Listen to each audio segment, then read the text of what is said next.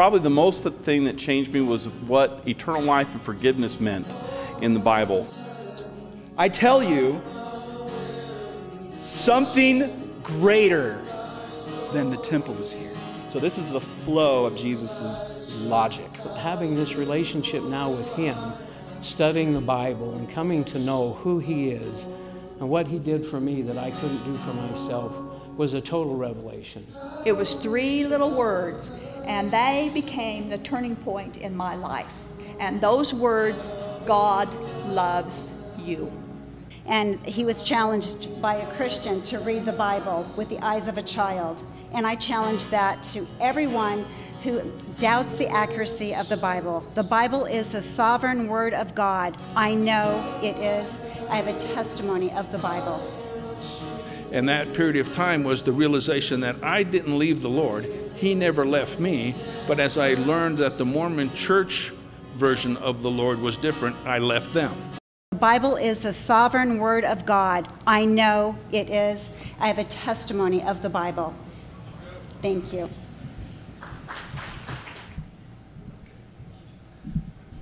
We look like Mormons. We're going to talk like Mormons for a little bit here too. You know, she paused because she almost said, "And I bear this testimony in the name of Jesus Christ, amen."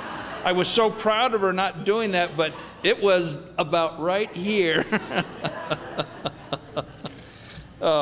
So I, on purpose, at times will talk like a Mormon, talk like a bishop, and we're going to leave with you copies of all of our slides.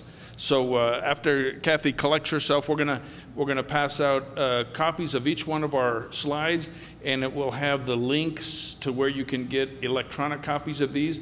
So any notes that you take here, you'll be able to reproduce hundreds of copies, have little classes on your own, share with your friends, so on and so forth. So the first thing we want to tell you is we're now moving into the training phase, and we're going to leave you not only with the information, but also the copy of the slide. So that's the first thing. Second thing is Joe mentioned the book. The book is 350 pages, 312 footnotes, and those are all from Mormon scriptures, Mormon footnotes, documented every claim, everything I said, because it was really written for our family.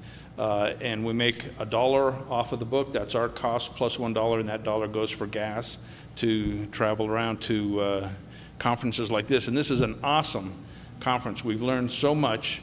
And what we've been doing and what we want to capitalize on is what you're learning are tools and techniques and different ways to witness to Mormons. And this is yet just another one. It's just an example, and it's awesome to be able to travel around and meet good people and develop friendships and realize something that we didn't know when we left Mormonism, what a great safety net the Christians have built for the Mormons. It's awesome. We came out and did this on our own. We were very scared, went through a lot of problems.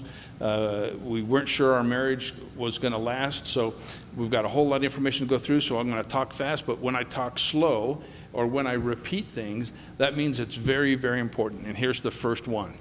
All of those who prepare to teach you and to witness with you fully and completely understand the responsibility they have, because it's a dangerous subject, it's a serious subject. It is not only the Word of God, but it is the lives, the testimonies, the pain, the marriages, the family relations that we're dealing with. Several times we have worked with couples in the past, and some have come out of Mormonism, some haven't. Some have come back and said, "Thank you so much," and others have come back and said, "Do you know what you did to our family? You completely destroyed our family." And we're sorry for that, but it doesn't change the truth, does it? So we appreciate your dignity, your integrity, your spirit, to take on that mission with a serious attitude, to know that we're not just showing the Mormons the difference between the Gospels or where they're wrong or where they've made mistakes.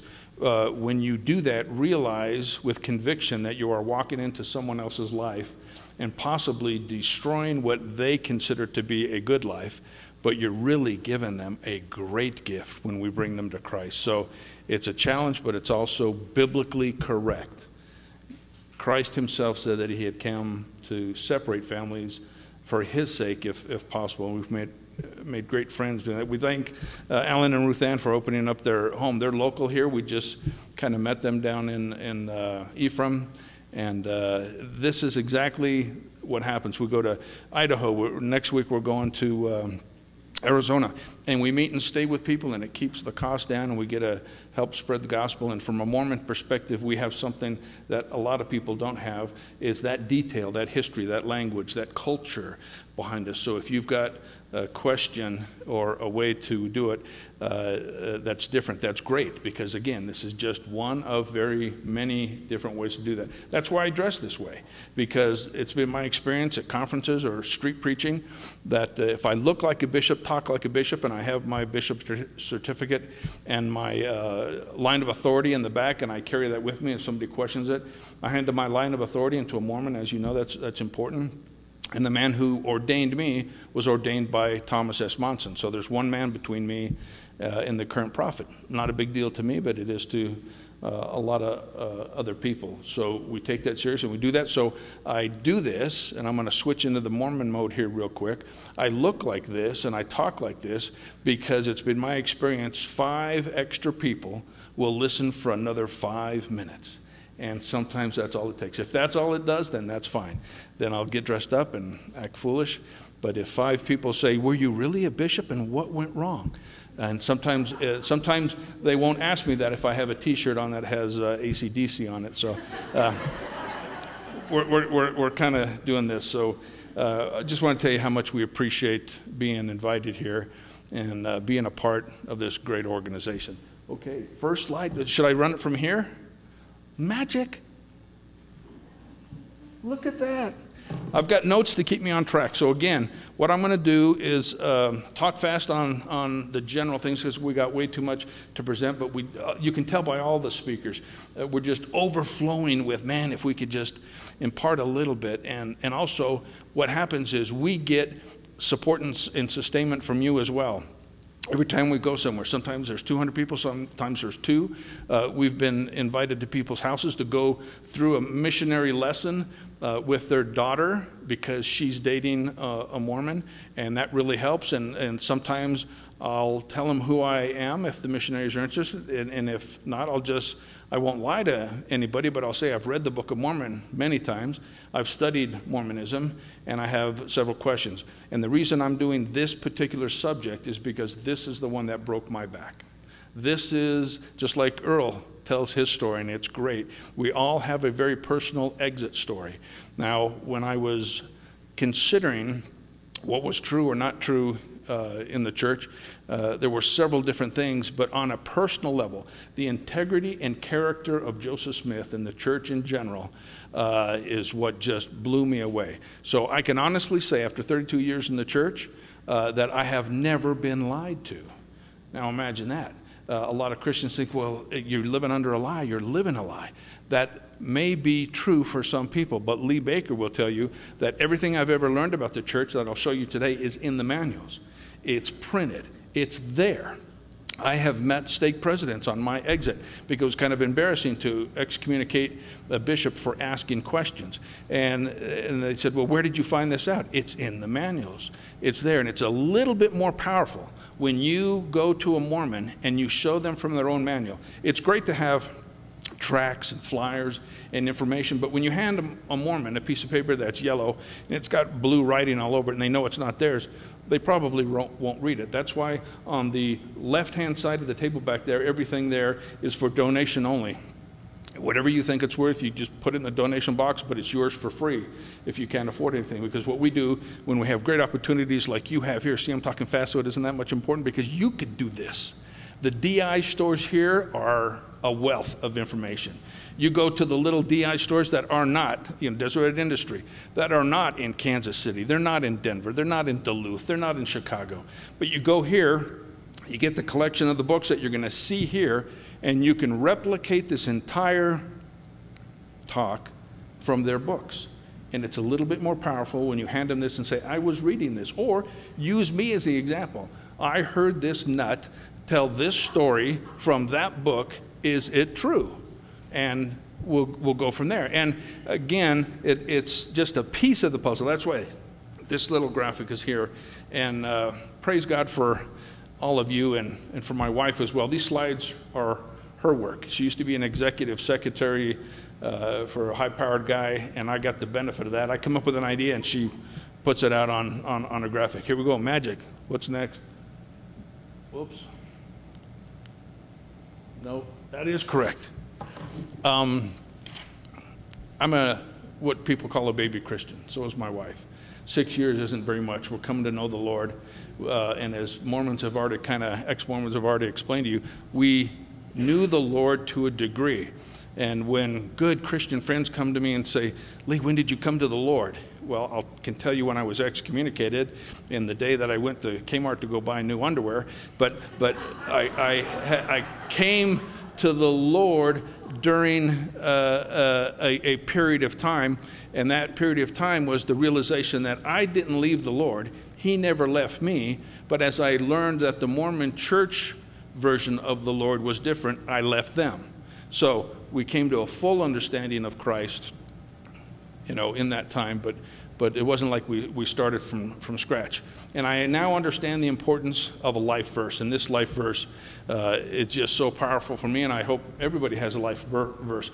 But paraphrasing, this is it. When Paul says, I do what I do to cut the ground from underneath those who want to be compared with us, who are teaching a false gospel, that is exactly how I feel. When I read that scripture, I knew it was about what we do because I love the Lord so much and love His gospel. It's amazing the burning feeling we have to compare to the Mormons because they want to be like us. It's exactly what Paul was describing, and they are false apostles and deceitful men, and that's exactly the point of a life verse. This slide I put together because, and here comes the slow part, because what I'm going to teach you about is not the most important thing.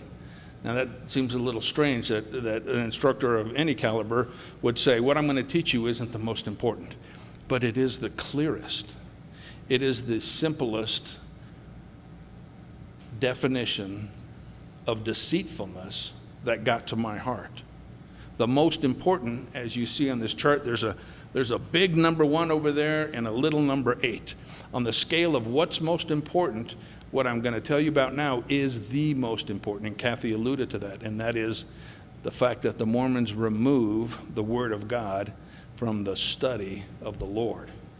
And as I state here, if one removes, restricts, or rewrites the Word of God, then one can teach, preach, and practice anything in the name of God. That is the most vicious, vile, and worst thing that I believe the Mormon church has done, is removed the Word of God from among their people.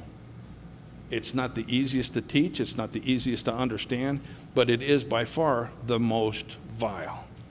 I'm going to teach something a little bit different, and what the graphic shows is on the bottom. All those books that I got listed there, we're going to talk about those books, and again, I got sets in the back and partials, and some of them in the way back. I've got a complete hard copy set of everything I have and teaching from here, and because some of those things have to be bought in a set, when you buy the history of the church, you normally have to buy it in a set. For $40, you can have the entire set of the 10 or 15 books there that teach this entire lesson, and you could mark them up and show them exactly from this. But here's the point relative to the graphic. There's no one between that young lady and her manuals. There's a whole lot of people, the First Presidency, on how she views the Bible. She's told how to view the Bible. She's told how to interpret it. But between the manuals that they've already printed and are approved by the First Presidency, there's no one. In other words, you show her the Relief Society manual, the Sunday School manual, the scriptures, and you can have a conversation with that person, and they are representing the church on their own. If you talk about the Bible, then there's all kinds of areas for discussion and validation, and I really don't know, and I don't understand, and we'll know that when we go through the veil and all those other kind of cool things. But when you hand somebody the scriptures, Doctrine and Covenants, Pearl of Great Price, the Book of Mormon, or even the Bible, their version of the Bible, and we're going to end on that, how Joseph Smith changed that. There's no one that is needed between that person and the manual they are looking at. Does that make sense? Because they probably have that in their house. And that's what really kind of crushed me. So there are no restrictions between you and the person when you're teaching on that. The eighth article of faith, again, it sounds simple, but it's very complex because of the hidden details. And this is an amazingly deceptive teaching of the Mormons. We believe the Bible to be the Word of God as far as it is translated correctly. We also believe the Book of Mormon to be the Word of God, the eighth article of faith. So the Mormons believe that the Bible has been corrupted and the Book of Mormon trumps the Bible. But like Kathy mentioned, and I brought this up to 2 different stake presidents, why is there in a church that has a manual on anything from boiling water to fiscal management, literally a class on anything in between there, why is there no class, no lesson, no manual, no teachings on what is wrong with the Bible? Where is the Bible wrong? What a huge statement to make. No Christian on the planet would think about saying the Bible's corrupt and then walking away, just leaving it like that. How do you're not going to prove it to me? You're not going to give me an example? You're just going to let me go? That's what I meant about the difference between if you have a conversation with a Mormon and you got a document in front of them that is produced by the church. It's not gray, it's not cloudy, it's not esoteric, it's very specific, and that's what we're going to teach on. Ooh, yeah. Yes, I love this. Modern technology. Okay, it's okay that I skipped that. So what this shows is what you have probably already. If not, you can get it in the back for free. And everything that we have here, you're getting a hard copy right there, and it's available online. It is awesome that the church finally published online the Joseph Smith papers, because within that, hidden within that, and trust me, there were all kinds of older Mormon leaders who were very probably hesitant to let some of that stuff go, right, Sandra? Because they knew deep in the bowels there's all kinds of stuff that was a little bit embarrassing, and that's what we're going to talk about. But it's real, and it's actually there. So this is the front of the Doctrine and Covenants, section 132. This is in the current version, and what I've got highlighted is what's most important. And now I'll talk a little bit slow, because what I'm going to tell you was amazing to me, but it's absolutely true. Within the heading of the Doctrine and Covenants, section 132, we learn that although this revelation was recorded in 1843, it is evident that through the historical records that the doctrines and practices involved in this revelation had been known by the prophets since 1831. Then I'm going to show you in another manual how it wasn't printed until 1876. So let's slow down and think about that. You see a missionary on the street and you want to have a real short conversation with them, and again, it's awesome to witness to a Mormon with nothing in your hands, nothing in your sleeve. You use everything that they have. And it really rocks their world when they have to go into their little satchel and pull out something that they've lived with and studied every weekend, every day. They know it really well. It's different if you pull out something and say, hey, look at this. I know that Joseph said this, Brigham said this. But if they are holding the Doctrine and Covenants and you're reading the heading of that, and you slowly ask them, so is it true that the doctrine was known of by 1831, wasn't recorded until 1843, and then you can say, and you're going to prove to them, but it wasn't printed until 1876. So this is the doctrine of polygamy, brothers and sisters, but it wasn't even applied until years after that. So my question truly was to President Jones. I was the bishop of the Mililani 2nd Ward, Mililani Stake, Hawaii. When we moved back to the States, I had a conversation with Michael D. Jones, the current stake president of the Arvada, Colorado stake. And I asked him, how was it that that particular section was used or printed but not used? You know what I'm saying? If it wasn't printed until 1876, whoops. If it wasn't printed until 1876, what did I do? Oh, okay, sorry. What am I doing? Okay. Okay, this is it. I'm electronically challenged if you can't. That's why they don't let me launch missiles anymore in the military, but that's probably a good thing. But relatively powerful, the fact that you can see the difference. If it wasn't printed until 1876, then what was the statement that the church used? If the church says that we practiced polygamy in section 132, but it wasn't available to anybody, then the Mormon or the regular missionary or the regular member will understand that the doctrine and covenants that they carry with them is not what the early saints had, and that's what's really the key. And in section 132, verses 58 to 66 are what's called the laws of the priesthood. The laws of the priesthood. It's not a suggestion, but it's the law. And there are 3 in there that Joseph Smith didn't cover. So should I do it? Yes. No. We work well together. We do bar mitzvahs, weddings, birthdays as well. We're quite a team. Okay. So here are the laws of the priesthood that are referenced in the Doctrine and Covenants that you have there in front of you, and they clearly state 3 laws of the priesthood. Number 1, the first wife has to give her permission before a member of the Mormon church, a male member, can take another wife. Number 2, she has to be a virgin. Number 3, she cannot be vowed to any other man. That rarely, if ever, happened. Absolutely amazing. And as we'll talk about later, and as Doris knows all too painfully, the women don't vote on this. They make it sound like the wife has first right of refusal, but that is not true at all. Even if you're asked, if you say no, it doesn't matter. Heber C. Kimball once said, when he was an apostle, that he thinks no more of buying another cow than he does of taking another wife. So within a church that we participated in for so long, and it seemed to be family-centered, it's amazing now to be out of that and to see the pain, the destruction, the complexity, and the destruction of the role of a woman in life, period, much less in a church, much less within the scriptures. So that's what that is. Whoa, whoa, whoa.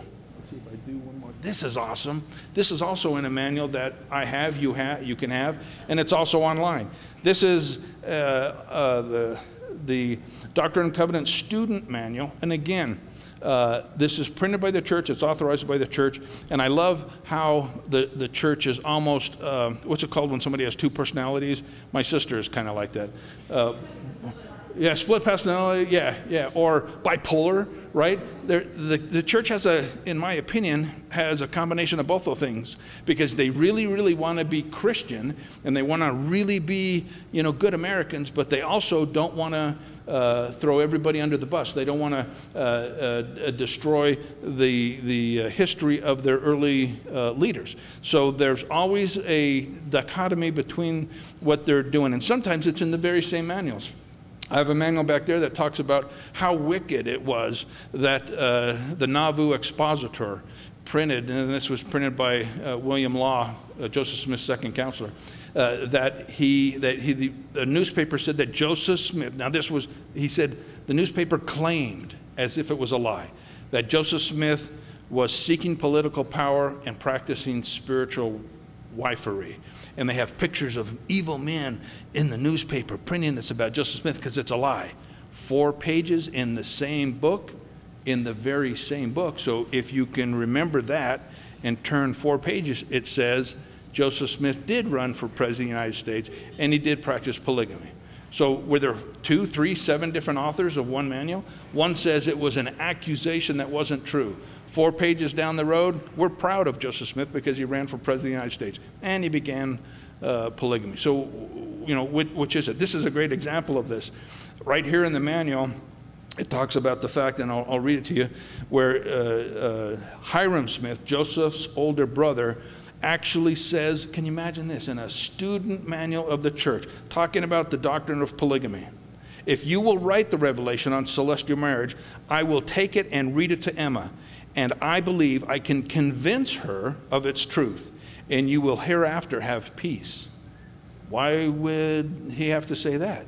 Because there wasn't peace up until then. Because when she found out about it in her diary, she was very upset. She pitched that first copy into the fire. And then look what Hiram says also in the history of the church. Again, this is not printed by the Baptists. This is not printed by the Lutherans. This is not printed by the Church of Ephraim. This is printed by the Church of Jesus Christ of Latter-day Saints. Hiram comes back and says, Emma was very bitter and full of resentment and anger. And Joseph says, I told you, you did not know Emma as well as I did.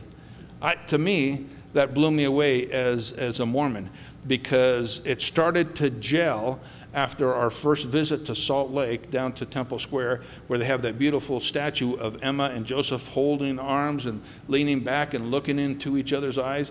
And then I finally realized there's actually 33 more behind her, number one. And number two, as I'm asking the missionary that's standing there, you know, and I'm still a member of the church, and my wife thought I was possessed, I said, is it not true that Emma, this Emma, here in bronze, in Salt Lake, left the church, taught against the church, and Brigham Young called her the damnedest liar on the earth? Oh, well, I had never heard that. Oh, okay, of course. But Emma Smith was no more different than Lee Baker. Left the church and taught against the church, Emma Smith. But they can't let her go because she's the elect lady of God. So they got to hold on to her in any way, shape, or form that they can. And I just thought that was amazing. And this is the collection of things that really aided me, because the integrity and honesty in the church. As several of you here in the room, you either were bishops or in bishoprics, and you sat across from members of the church and you asked them some pretty probing questions about their life, about their marriage, about their honesty and integrity. And every year I would interview hundreds of people and ask them, are you a full tithe payer? Where did I have the right to ask somebody if they were a full tithe payer and whether or not they're going to go into the temple, and ask them personal questions, when in comparison I knew in the back of my mind the integrity of the leadership of the church that started this church was much better than the man or woman sitting across from me at that desk. That is really hard to do, and that's the point of this subject, is that for some Mormons, the difference between who taught what and it doesn't agree with the Bible isn't such a big deal. But when you speak to the integrity of a human being, the person you're talking to, when they have to justify, lie about, or give excuses for men that they wouldn't have dinner with, that really hurts. Because after I came to know the personality, character, and integrity of Joseph Smith, I didn't want to be his neighbor. I didn't want to introduce him to my wife. We're not going on vacation. And I'm not going on a mission while he's in town with her. Ain't gonna happen. And it may be a little humorous, but I'm telling you, it's absolutely true. I have had, with Kathy with me, conversations with active stake presidents. And when they realize that they are excusing the behavior of a man that is the leader of the church that they would today not associate with, it hurts on a different level. And it opens a door, it opens a possibility to seek the true gospel of Jesus Christ. And that's the point of this lesson, is that within the manuals, within the lessons, within the actions and words of those men are the testimonies between you and that Mormon that they're not good people.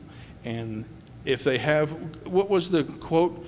Kathy, I'm gonna have to stop for a minute. It's just absolutely amazing. When a honest man knows that he's been misled, then he either ceases to be misled or he ceases to be honest.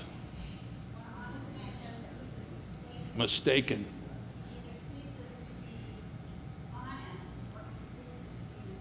How true is that? So when you bring something to a good member of the church and you know them in your neighborhood and they really are good people, and they are, it really hurts, and I've described this in the book, the difference between the leadership today, and they're still there, and the average member of the church. That's why it's hard for a lot of you guys to make the connection, the bridge between what a Mormon believes, what they believe in their heart, and how they act in your neighborhood, how they act on the PTA, how they act in the soccer field, because they're really good people, but they don't know. Like the first chart, we really are teaching Mormonism to Mormons because they don't know what they don't know. 36 years I worked for the National Security Agency, was all over the world, all kinds of really cool assignments and in charge of really cool programs and stuff like that. After I left the church, I had several coworkers and bosses come up to me and they'd say, Lee, now, this probably wasn't true. We know you to be relatively intelligent, and you were a member of the Mormon church? And they couldn't put that together. And that's because just as you sitting in this room, you now know more than 85% of the church. That's a true statement. And what you're doing is you're trying to lightly communicate that to them. And the best way, I think, to do it is through their own scriptures and documents. Okay. This is the beginning of a very bizarre story. So, as I mentioned earlier, Section 132, the beginning of that says that the practice was known of as far as 1831. It wasn't recorded until 1843, but it wasn't printed until 1876. Those are not just dates and numbers. This isn't a boring high school history lesson, and we're talking about Napoleon and Waterloo and all that stuff. Think about what I just said. A doctrine of polygamy that was practiced in 1831, but not recorded until 1843, and not printed until 1876. What? You wouldn't let your high school principal do that. The integrity and moral standing of these men, again, is what spoke to me, because I was on the front line explaining these differences to good Christians or exposing rules, regulations, and standards to people in my ward that I soon knew were better than the leaders I was following. So this is the statement that the church actually published. This statement says we don't practice polygamy. This is the statement that was valid from 1835 to 1876. That's the majority of the time when polygamy was at its height. Now, how can you find this? Where do you get it? You got three great choices, right? Not only is it in the original copy of the Doctrine and Covenants, section 101, verse 4. That's an 1835 version, and we have several copies of that back there. But now it's online, and it's also in the history of the church. So we're going to give you three examples of where to find that statement. So the point is if you have time to have a conversation with a Mormon, and you ask them, why is it that during the height of polygamy, the church told its members and the United States and the public in general that they didn't practice that? Now, what word would we use to describe that if it was any other aspect of life other than religion? If you were marginally successful at the self-checkout at your grocery store, you would recognize this as a lie. But when we talk about religion, you can't use that word. So we won't use that word. We will just ask the Mormon, how is it that from 1835 to 1876, the church not only said, they also printed flyers to encourage converts in England to join the church. John Taylor, third prophet of the church, built flyers, even though he was a polygamist. Lee's going to slow down again and repeat this. A polygamist member of the Quorum of the 12 goes on a mission in England, prints a flyer that says we don't believe in polygamy, to convert people to join the church.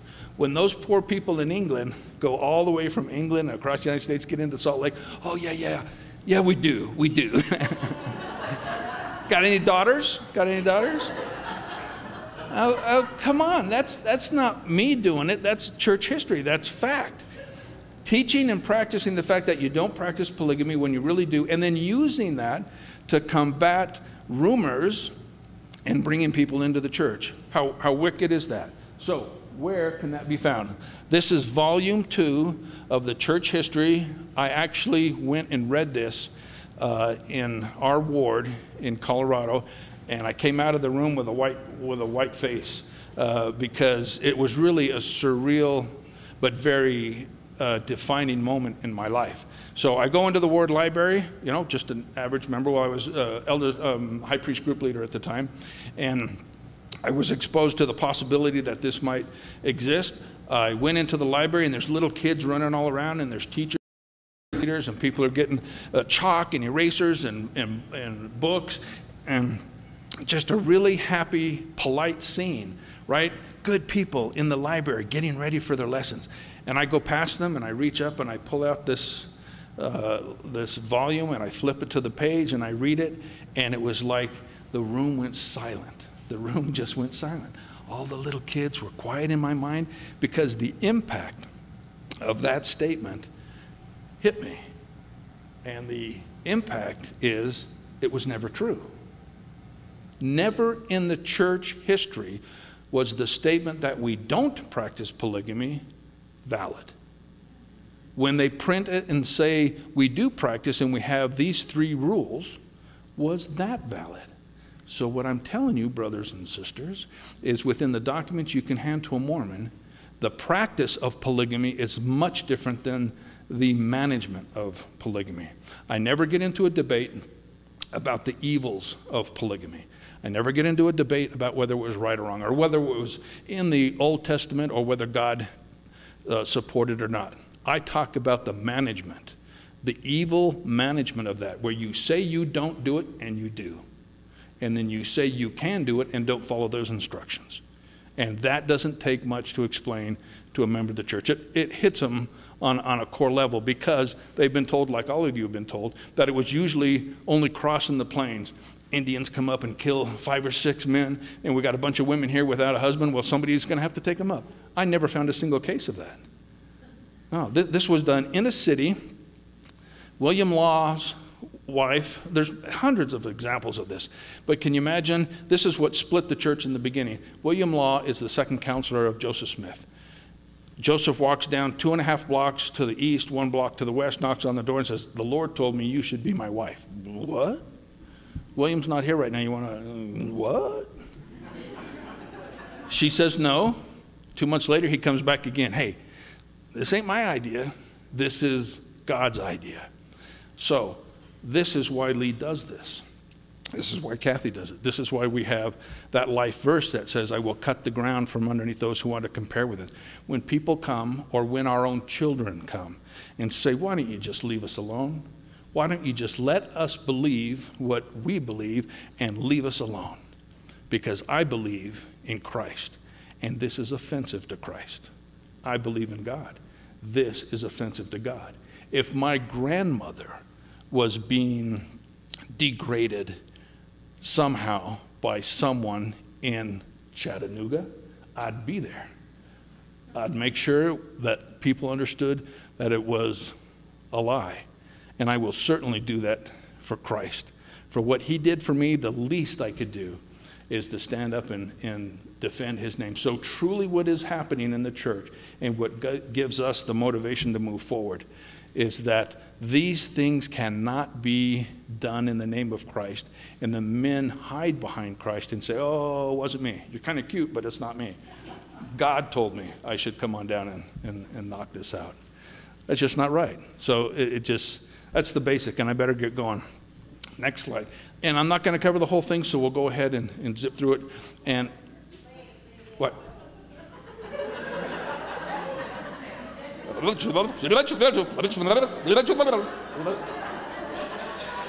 And those conclude my statements, and we'll take any questions from slide 14 forward. Okay, doesn't matter. If I could go backwards, I'll go to a couple, because you can read on your own, right? Okay, I'll leave it alone. I'll show you this. There's a slide in there that has a time frame on it, somewhere along the line. What's key about that time frame is what I just described to you is graphically represented, because I'm a little slow and I like pictures. That's why I have charts and Kathy doesn't, is because they're supposed to help me along.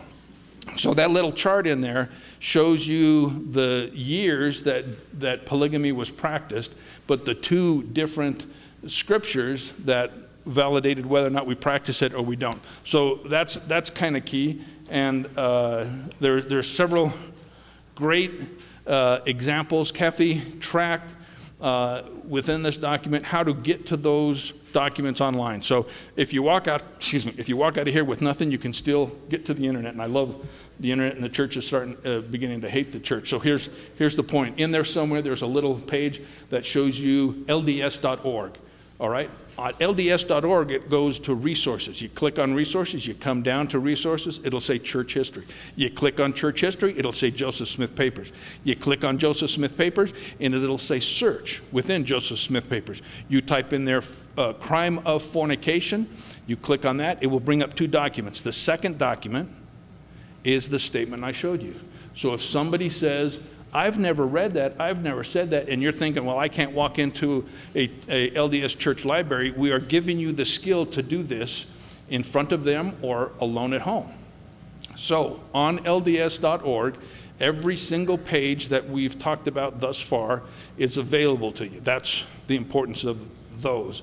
And then at the very end of those slides, you'll see the link to the slides that you hold in front of you. So on Witnesses for Jesus, we have a little, and I don't know how to do these things, somebody else does it for them. We have a little blog page in a corner that has our testimonies, and it has a link to our documents. One of those links is that entire set. So you now own an electronic copy of that, and you can slowly go through it, and it'll probably make more sense to you, without me being there. I want to go to the, I've got 10 minutes? Okay, then if there we go. How about if I don't touch it at all? Would that be better? Okay. Do we have, I tell you what, you go forward and I'll stop on the one I want to talk, because I really want to talk about this one that we just added to the circumcision one, Kath. This we literally added 4 days ago. And I don't know how I've missed this before. And this is what we offer. We will come to your home, we will come to your church, we will come to your neighborhood, to a grocery store. It doesn't make any difference. We've retired. We believe that this is what the Lord has called us to for this reason. The first year that I came out of Mormonism, and I so much respect all the different testimonies we've heard. Here's Lee Baker's testimony when I left the church after 32 years.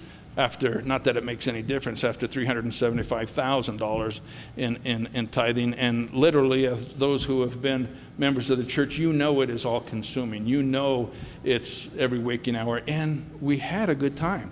I'm not a mad Mormon. I was disgusted when I found out the history of the church. And then I was mad at God.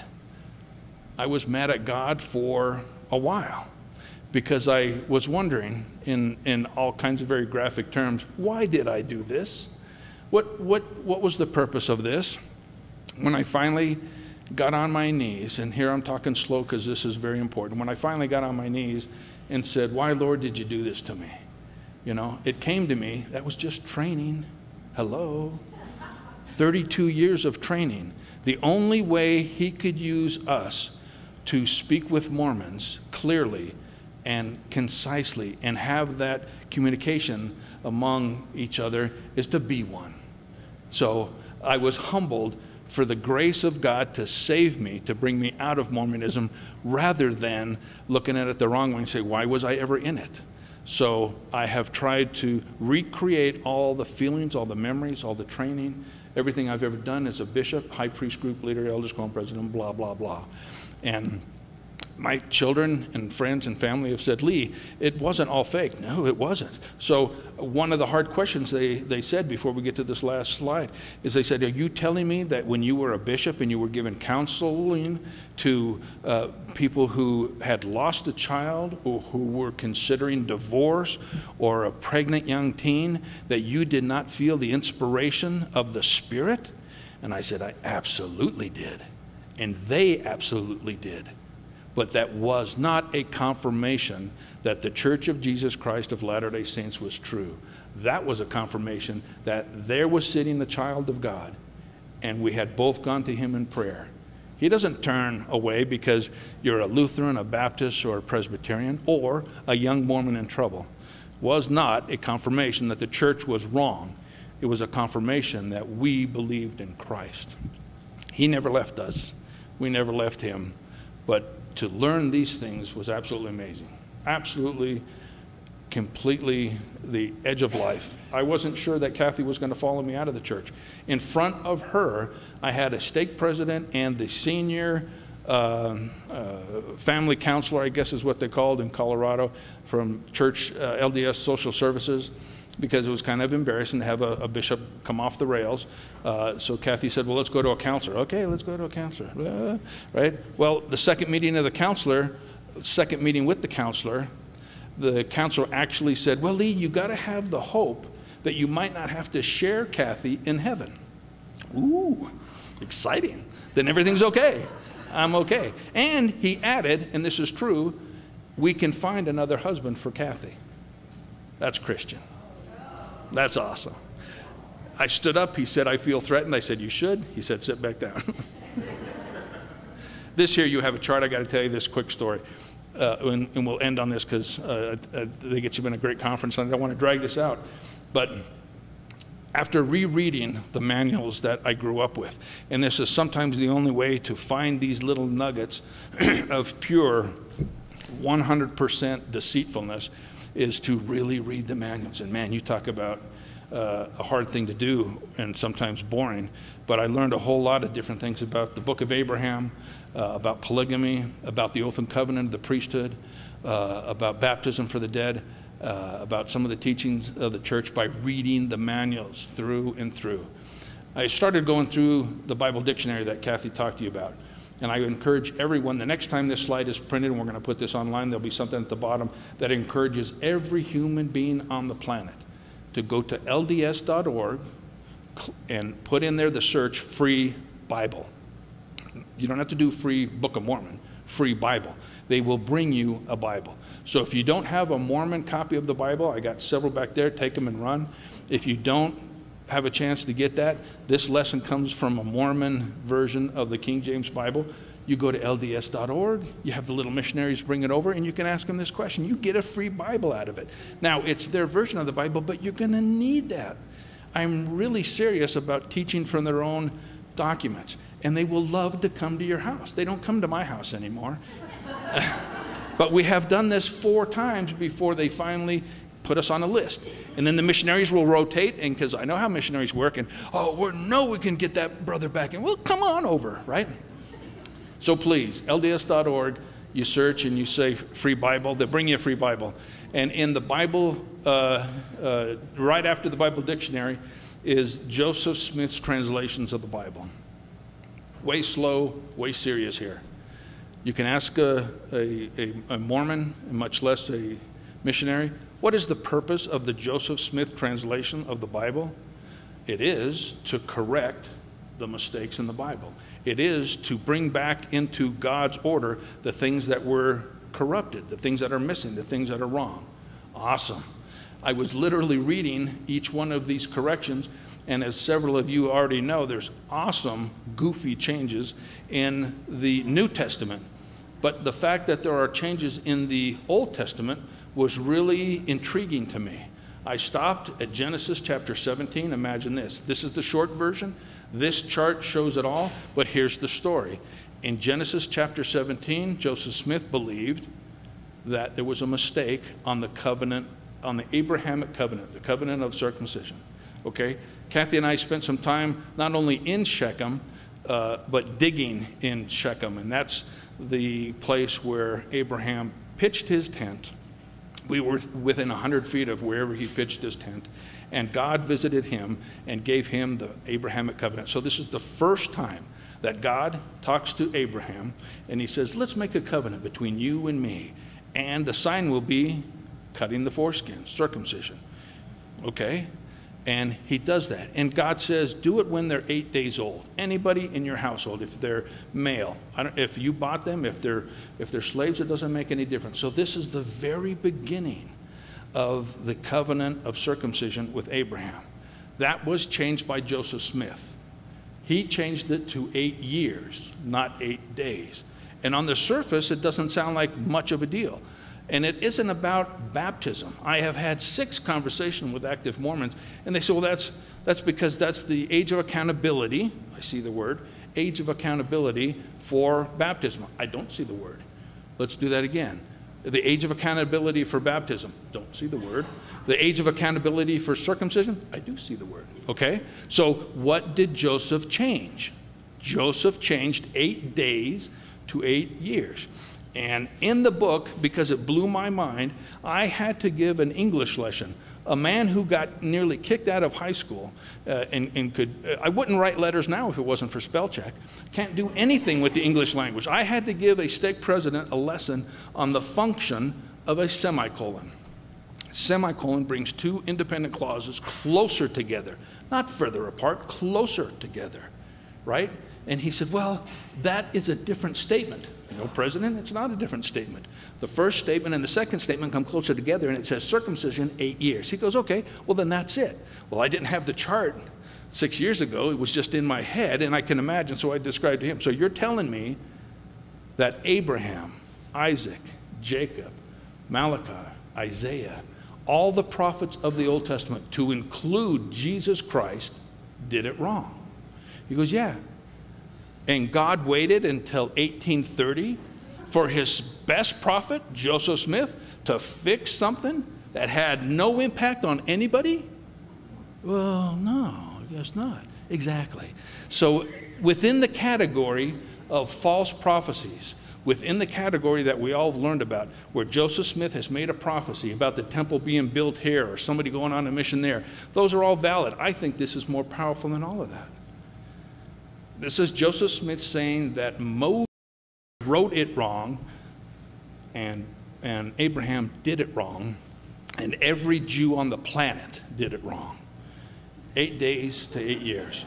And closing statement, on the south wall of the 3rd floor of the Washington, D.C. temple, where Kathy and I were sealed for all time and eternity, and where we spent most of our time when we were assigned to Washington, on the 3rd floor of that beautiful temple, there's a painting that you might have seen of Jesus Christ with Mary and Joseph. They're going to the temple. They got 2 little doves.